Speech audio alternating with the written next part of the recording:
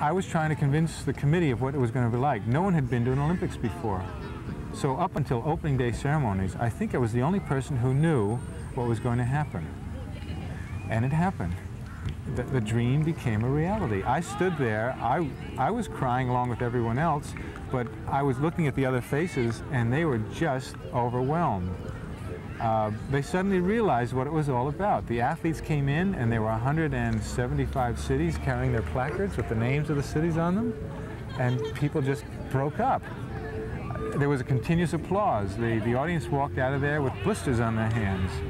I talked to people afterwards who said they cried for an entire week every time they thought about it.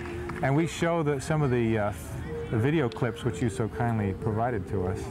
Thank you. To people, and all they have to do is hear 5 words of the anthem or see 3 placards with names on them and they begin weeping. So